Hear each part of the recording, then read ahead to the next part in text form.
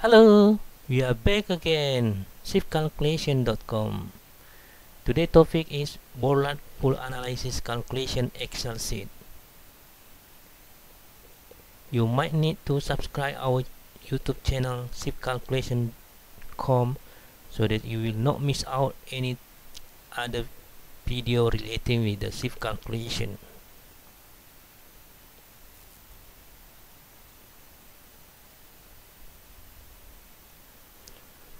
If you have any inquiry related with this calculation or any inquiry related to ship drawing or ship calculation, you might email us shipcalculation@gmail.com, or you can call WhatsApp +62821144839491. Okay, this is the sketch of the barge, and then this one is the tugboat.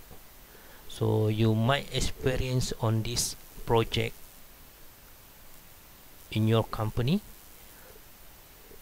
This is just a sample only. The barge carrying the cargo 1, cargo 2, cargo 3, cargo 4.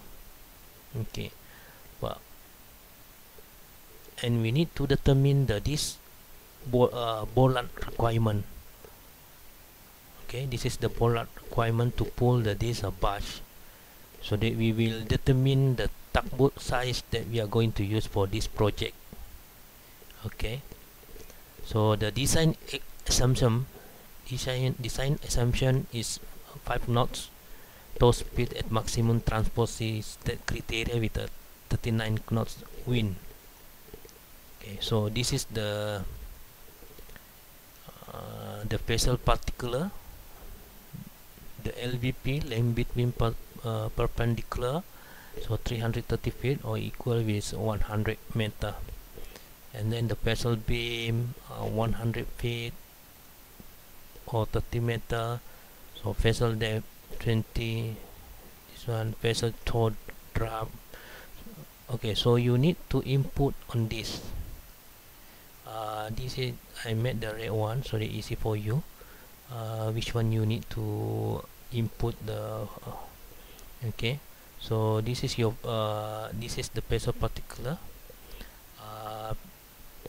the barge, and also the cargo height. Okay, the cargo height, this one is the top model of the cargo deck, and to this one is the cargo width. Okay, because this one we need to determine the area of the wind area.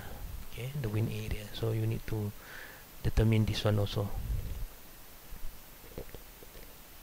Okay, so based on this formula, we will get the output is hull wind area, hull current area, and then cargo wind area. And then also under this trap, the water line, you will get the water surface area. Okay, so this one is automatic. And then the frontal area, the total block here is this one also, this automatic formula, so you don't need to change. Okay, so after you input all these vessel particulars, okay, and then the cargo height, okay, we will get all the area. Then after that you need to do tow force due to come water resistant. Okay, so how much the knot tow speed, so just get in here 5 knots, so depends on your vessel. And then this one is the residuary resistance also, so this one is estimate skin friction, so estimate skin friction is the formula friction resistance, so there's a formula here. So this one is automatic. After you input all this, the red one, okay, the red one, and also this one is a knot. So after that you will get the residual resistance. So from this, the skin friction resistance, okay, and then you will get the residuary resistance. So this one also you will get how much the residual resistance.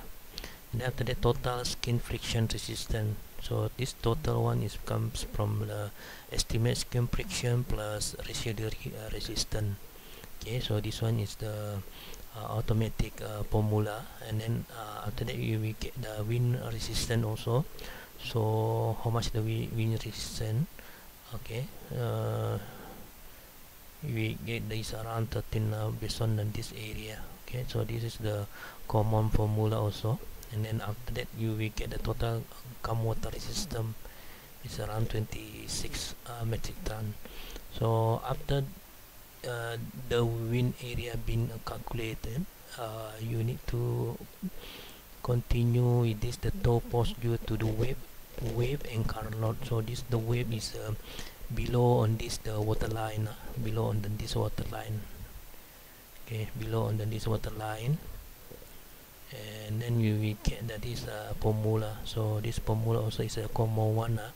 You cannot change anything based on the this one. At the moment we are using the DMP rules for planning and execution of marine operation 1996. Actually there's a new one also. Okay, you just double check the new one, and then the revision part 2 chapter 2 related with the towing. So is there any modification of the rules? We will just take a look at this formula, DMP classification. Okay, so this is the state criteria. State criteria is based on the location. So the wave height, how much? 5 meter or 3 meter. So you just change this here. And after that the wind speed. Okay, this one the wind speed is 13, right? And then current speed, how much? Water density is this one is also is a normal one, so you don't need to change. This one is a normal one. After this, the system criteria determine the system criteria, and then you can just calculate the current post. So the current post, how much?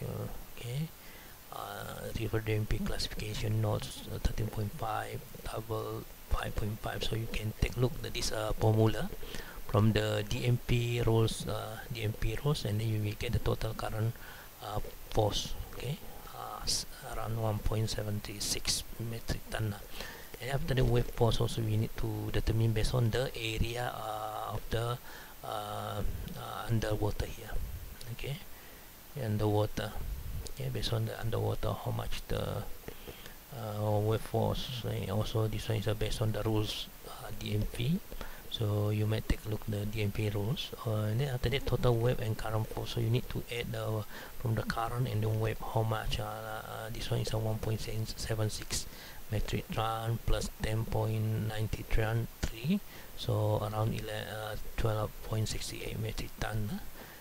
And then there's a Bollard pool requirement. So the required Bollard assume total calm water resistance and total wave and current force. So you just this one is also the DMP part 2 chapter 2. There's a formula there, so around 51.94 metric ton. So the required Bollard pool of the tug tow to withstand wave, trip force, current and wind force, and tow speed is around 51.94 metric ton. So total required for is for this what they call it, the tugboat is 4,156 okay, BHP up to 4,675 BHP. So you need to calculate, you need to choose this the tugboat requirement. Okay, this is the tugboat requirement. After this calculation, okay, after this calculation, all this. So again, Bollard pool analysis is depends the how big the item that you are going to carry, and then you need to calculate the surface. This one is the surface of the wind, the current, and then the wave, because this one is taking the resistance from pulling these parts. Okay, and using the tugboat. Okay, so don't forget to subscribe our YouTube channel Shipcalculation.com, or you might visit our website www.shipcalculation.com. If you have any inquiry related with the ship drawings or ship calculation, okay, feel free to contact us. Okay, thank you very much for watching, and see you again.